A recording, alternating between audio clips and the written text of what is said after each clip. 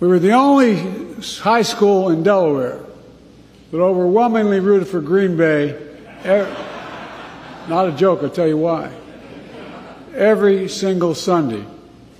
Not only did they have great teams at the time, we still do, but not only that, my theology professor at the Catholic school I went to was a guy named Reilly, last name, and he had been drafted by the Green Bay Packers, and he decided to become a priest before that, so he didn't go.